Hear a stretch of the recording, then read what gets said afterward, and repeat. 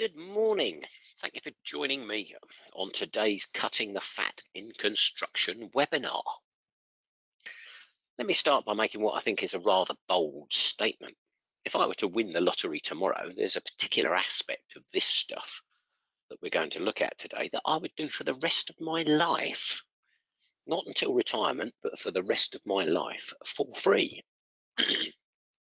I think there's a massive gap in the education system that is totally underexploited to the detriment of real, robust and knowable improvement. I think that's pretty bold. You're going to have to decide for yourselves, but I'd be genuinely interested in any feedback.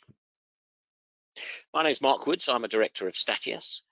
And in order to build a bit of credibility, we've worked with both large and small construction companies for nearly 30 years. The big guys are people like Hochtief, the international civil engineering company, £150 million groundworking company, £100 million fit-out company, to name but a few. But our core customer base, our sweet spot really, is SMEs, privately owned firms of varying sizes. The smallest probably £1 million or so, perhaps a general builder, up to £20 million roofing contractor, and pretty much anything in between. And we're looking for ambitious owner managers that are wanting to grow themselves and their team.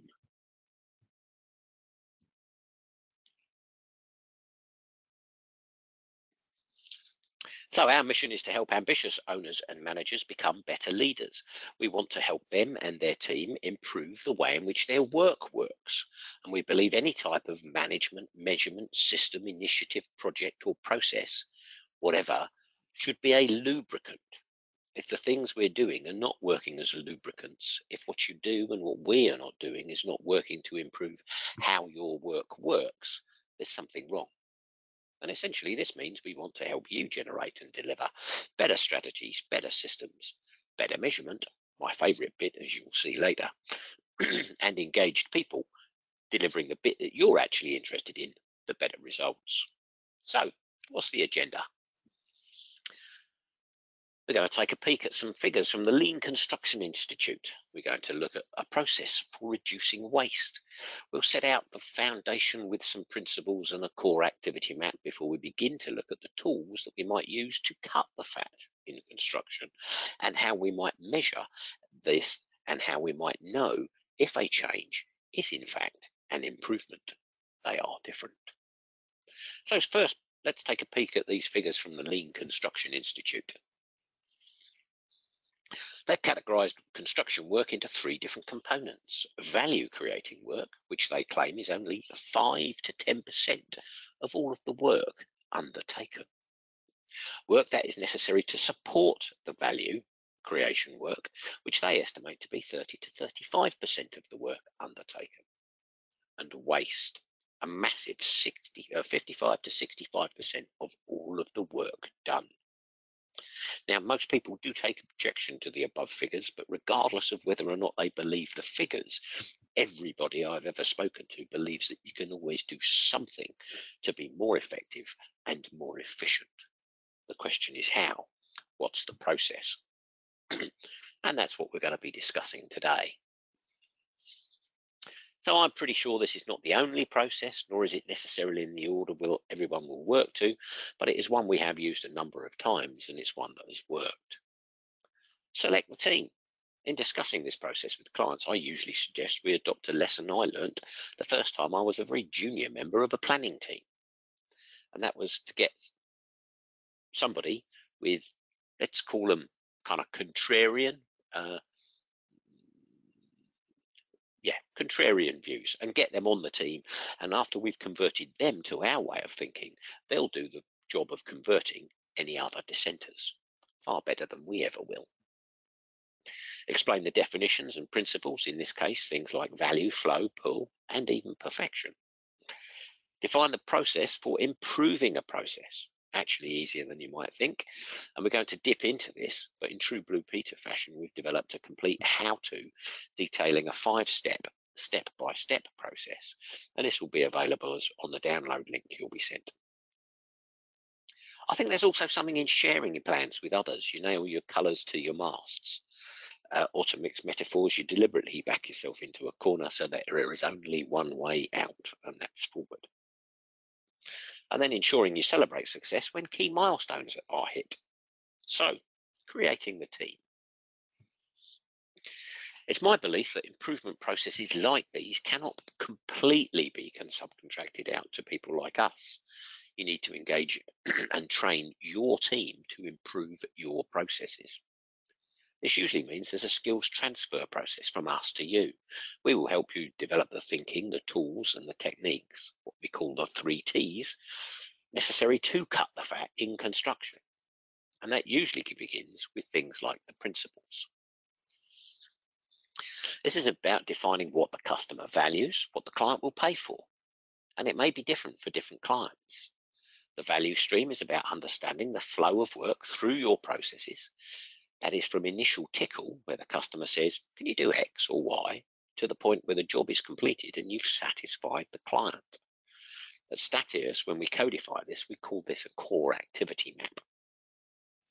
Flow is about balancing the flow of work across the project and through the core activity map. As sometimes having less people on a site speeds things up because they don't get in the way of one another. In other instances, flow is about information in the form of drawings produced to a schedule and then pulled from the design team leader.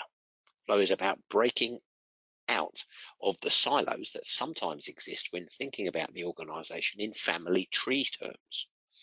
Flow is about the upstream pull of work through the activities as detailed on the core activity map, which means organising systems and processes to design and deliver value as the customer has defined it and pulled through the system for delivering it. Perfection. Now, wouldn't that be nice? Perfection is obviously an ideal, but the underlying theme here is continually striving to do better. It's about the process of improving a process, which we describe in much more detail than we have time for to go into today in the how-to that you can download. But essentially, it's a 5-step process, improvement process, to help guide a team through an improvement project to deliver a better process. It involves the setting up of the team, the definition of the as-is process, and then the application of relevant thinking tools and techniques, some of which we'll discuss in a moment, to help you identify process inefficiency and help generate ideas for ways in which to solve the issues. These ideas are then addressed to decide the best way forward, which is then defined as the to-be process. So the first stage of which is to map out your existing processes, how you currently deliver value. We start with a deliberately simple business process model, our get job, do job, get money model. However you define them, it's these processes that we want to make slicker, faster, better, cheaper, whichever adjective you choose to apply, in order to cut the fat from construction. And in very simple terms, you invest cash out at the beginning of the cycle, and on-site setup, materials, equipment, staff, subcontractors, and you get cash back in at the end of the cycle when the customer hopefully pays. Additionally, as some of that cash is often delayed by a year or more with retentions, cash can take a long time to come back into the business. Used properly, these core activity maps with complementary thinking tools and techniques and proper performance measures can help you eliminate waste from your processes and improve your cash-to-cash cycle. So the get job, do job, build job concept simply provides a starting point. Let's look at a real core activity map for one construction company, along with a few associated key performance indicators. This is just one example of a construction processes. In most companies are in various ways unique depending on how they're structured. The key points are we have defined the value stream, the flow of work, using the company's terms and terminology, making it accessible and understandable. And we've begun to link those core processes to KPIs. For reasons more to do with clarity of the slide, more than anything else, we haven't included the other things that the company and the customer might be interested in. So other measures might include the number and value of tenders, the percentage win rate, the tender response time, the percentage of jobs completed on time or on budget. There are obviously many other KPIs we can assign to the core activities. This top-level diagram would then drill down to lower-level swim lane flowcharts, showing, amongst other things, responsibilities, activities, and key decision points. This shows the first part of the processes for reviewing an order or letter of intent. The roles of the various organisations and individuals can be seen along the top in blue. The grey boxes show the activities undertaken, and the blue diamonds show a decision, in this case whether or not to accept the order, and the green dots are where others are informed. Having mapped this current as-is process, we can begin to pick it apart and see not only what works well, but more importantly, what doesn't work so well.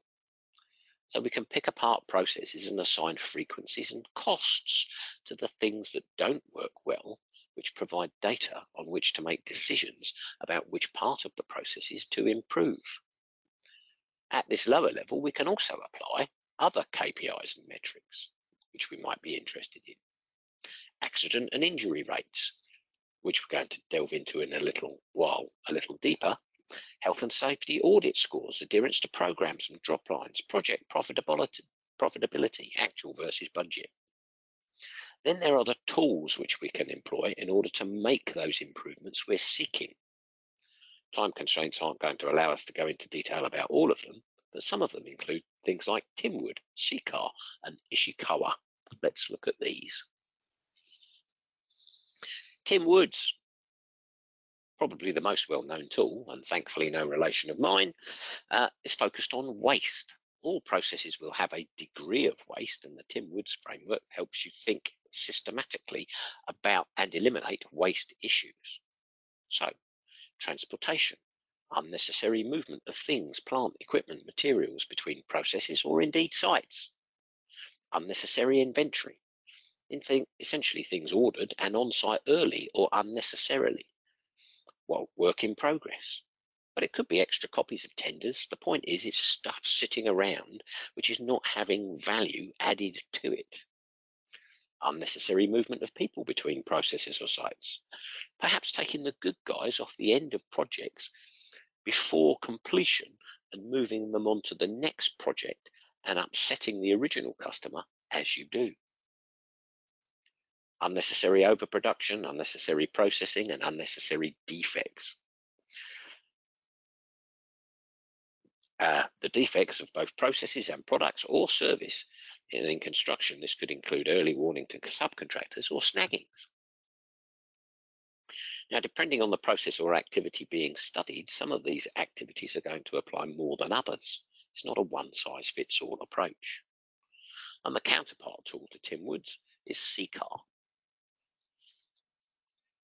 Where Timwood helped identify waste, CCAR helps deal with it.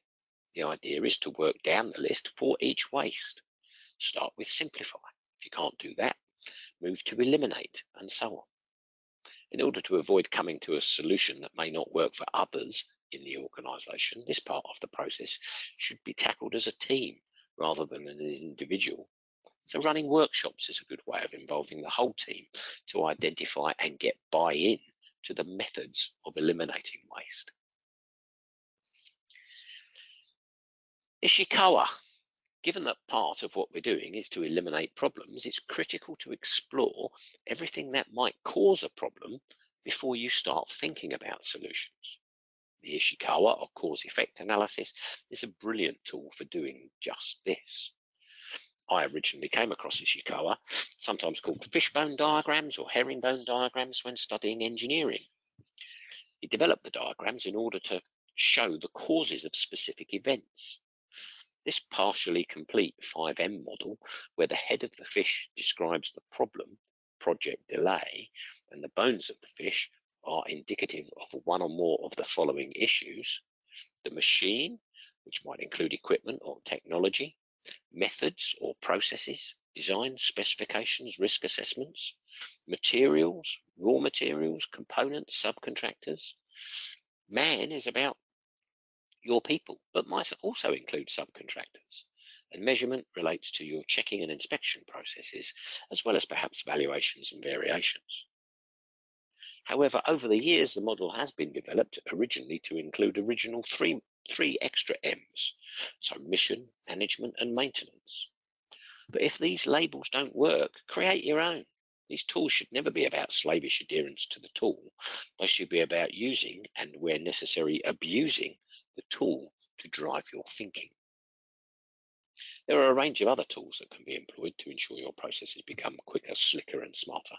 But because of the constraints of time, we don't have time to go into those today, but they do include things like benchmarking, brainstorming, 5S, stratification, check sheets, scatter diagrams.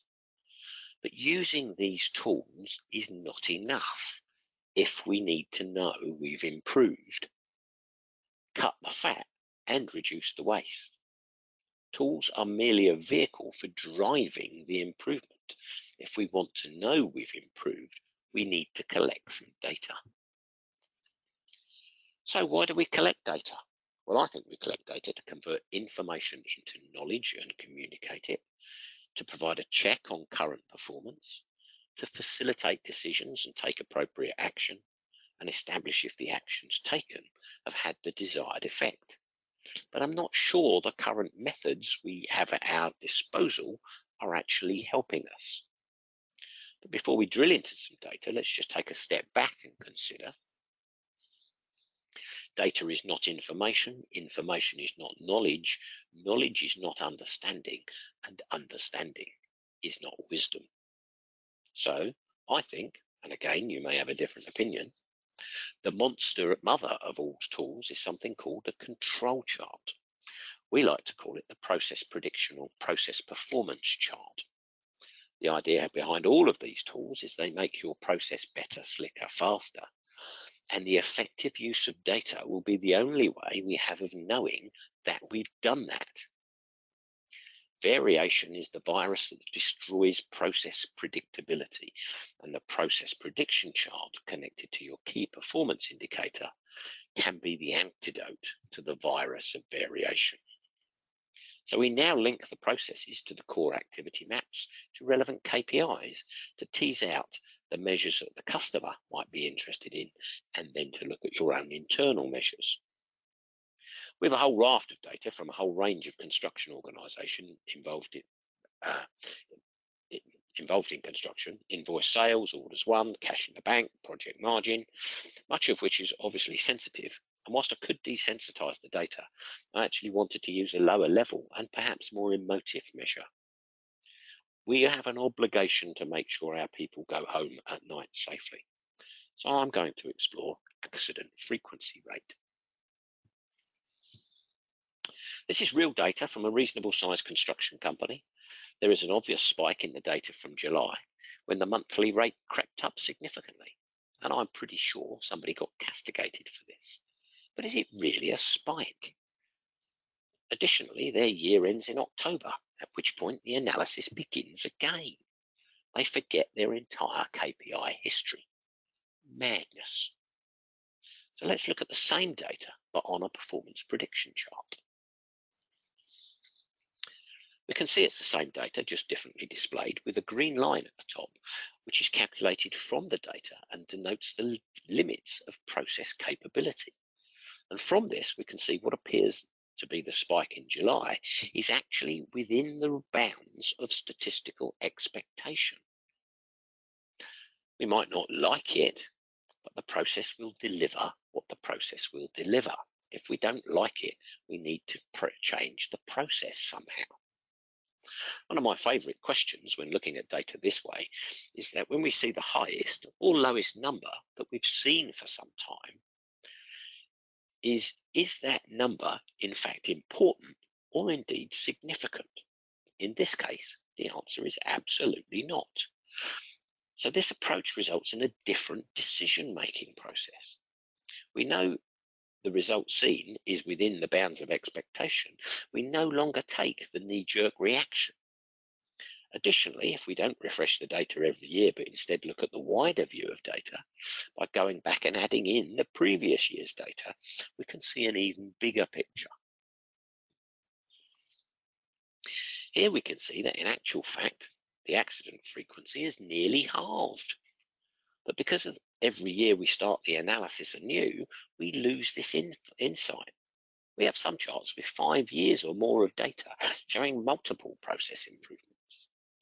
The thing is, the most common approach to data do not usually place data in any kind of context. They all take a limited, selective and static snapshot view of the data.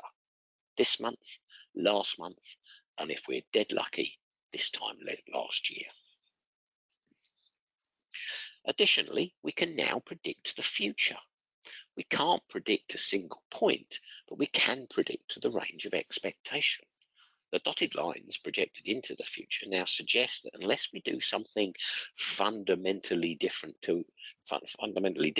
our accident frequency rate will sit somewhere below the top green line with an average of 2.4 per month, the blue line.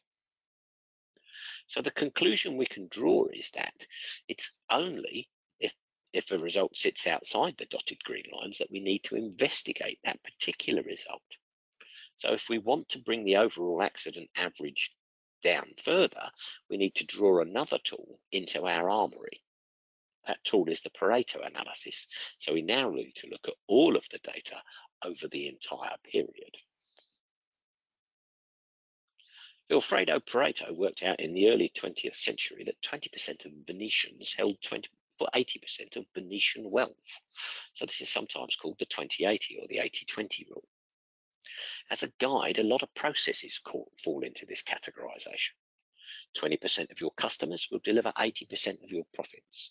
20% of your materials purchase will equate to 80% of your materials cost.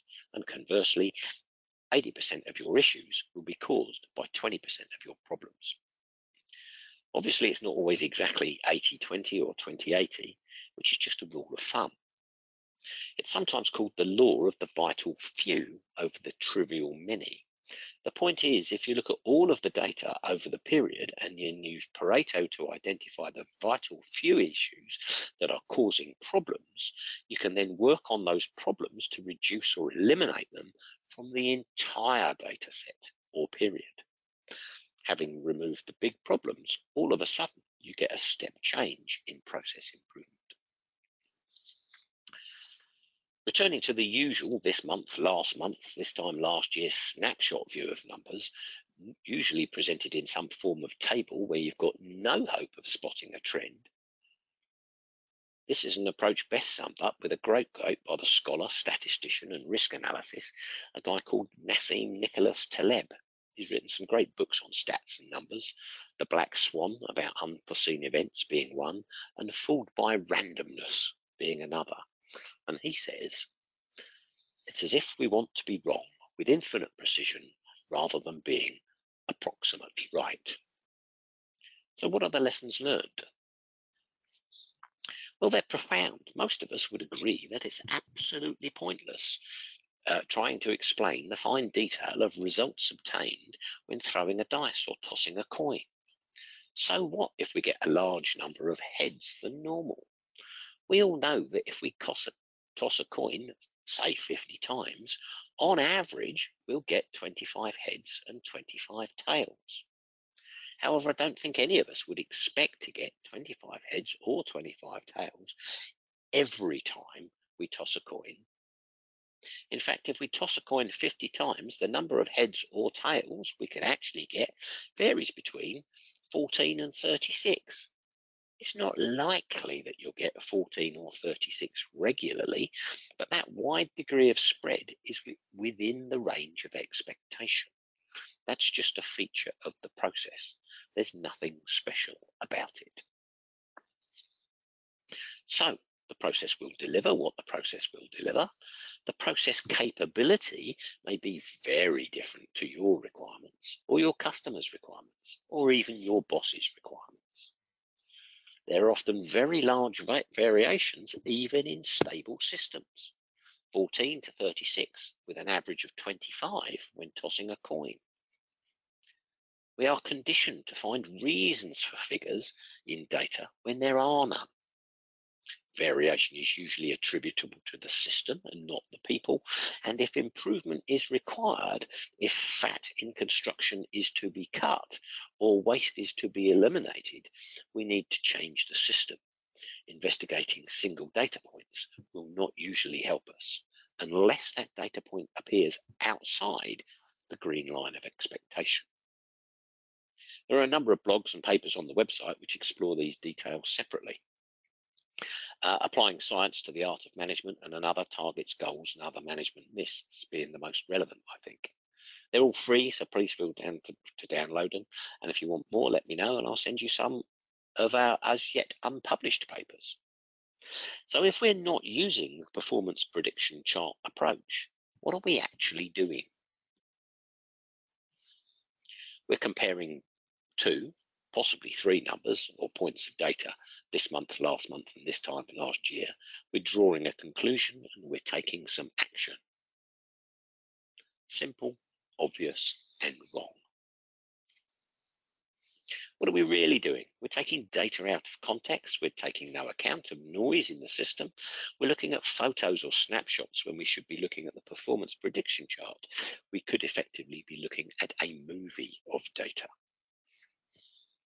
So what? There are obviously a couple of ways to grow and improve and to reduce waste.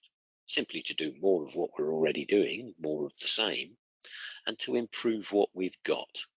That is using the 3 T's, the thinking, the tools and the techniques to really improve how our work works in order to cut the fat in construction. Clearly, these two approaches are not mutually exclusive, and our job as leaders and managers is, when we're looking to improve processes, narrow the green lines, reduce the variation, and move the average up if up is good. As we've seen, up is not always good. Just think of accidents, or indeed debtor days. We want less of those. So how do we do this? We need to use the 3 T's, the thinking and the tools and the techniques, so that you, with your people, can make significant improvements in your own processes. I get excited by the numbers, but they're not actually the important bit. The important bit, and our job as leaders, as managers, is to unleash the creativity of your people to use the 3 T's to make changes that deliver real and quantifiable improvement in your processes, in line with the purpose of your organisation. The subject of a different webinar. And as said, this cannot be entirely subcontracted out to us. You and possibly we need to engage and train your team to improve your processes, but the results, given that you do, can be astounding. This is a way of thinking across the whole value stream and not a series of ad hoc improvement projects. But typically, for each improvement project, we'd anticipate a return on investment of between 3 to 1 and 5 to 1. One way to think about what we do is we have the thinking, the tools and techniques to help you transform your organisation. We have a kit bag of skills, but you need to run your organisation. We'll never be contracts managers. We'll never be projects managers or site foremen. We need to work together with you so that with your people, we transfer some of these skills to cut the fat in construction in order to drive cash to your bottom line. One last example of real waste reduction. Here we were investigating the percentage of on-site construction jobs completed as promised and against programme. We can see for the first part of the year, job closeout average is just over 55%.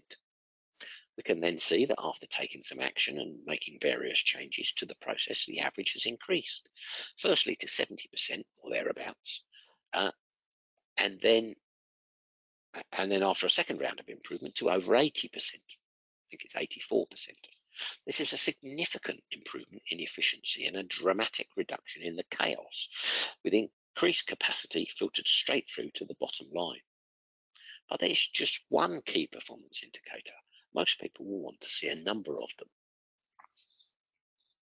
And these will be different for different levels of managerial and operational staff.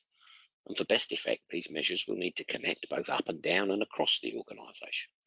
As such, each role will require its own set of key performance indicators and an associated dashboard or performance prediction charts, which can be very easily placed on a dashboard like this to give an overall view and from which drill down functionality into one or more charts can be employed. Additionally, as shown here, the charts and arrows automatically turn red for bad news and green for good news.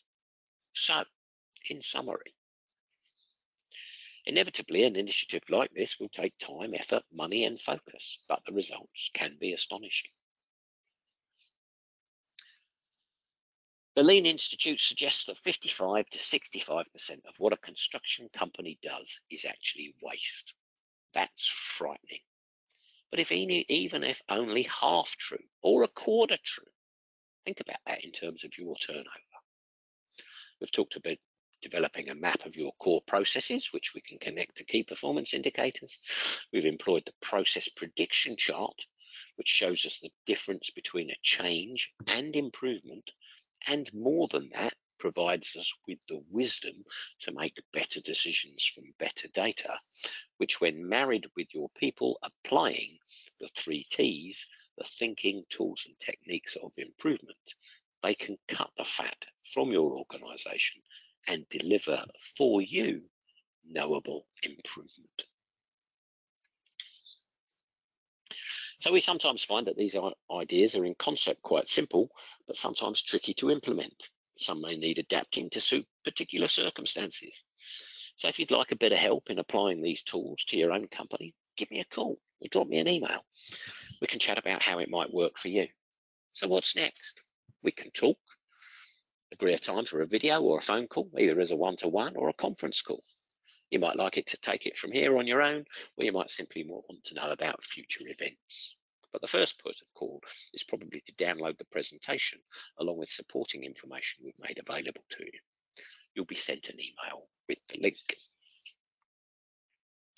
One final thought, whether or not you understand statistics, I can guarantee you're already using them, and we may only be saved from disaster because we're doing the wrong thing badly.